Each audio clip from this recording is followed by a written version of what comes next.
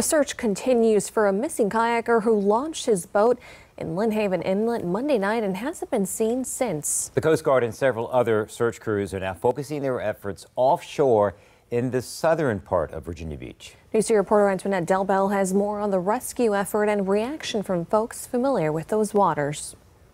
This sign under the Lesner Bridge making it very clear, warning people of the dangers when the tide changes. And this is where crews were searching Tuesday for that missing kayaker.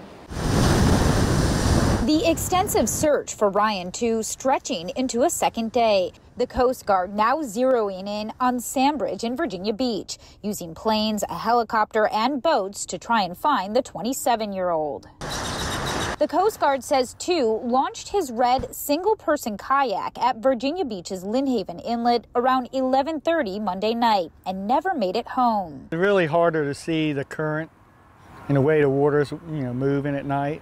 Keith Sawyer has been kayaking these waters, including the Lynnhaven River, for 15 years and says when the tide changes, the current can get rough and dangerous. Well, the current out, a lot of swirling water. So if you're in a kayak, you can get rolled over, turned around. My little great-granddaughter wanted to go out in the water. I said no, because I don't know how to swim. But the Coast Guard says 2 was an experienced kayaker and had a plan before he set out. He was supposed to return to shore around 3 a.m. Tuesday. When he didn't, rescue crews began their search.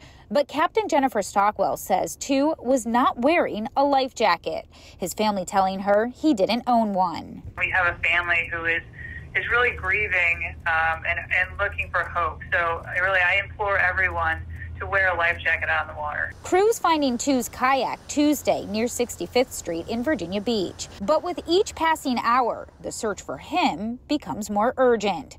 Many hoping for the best. I'm hoping, but it's been a while.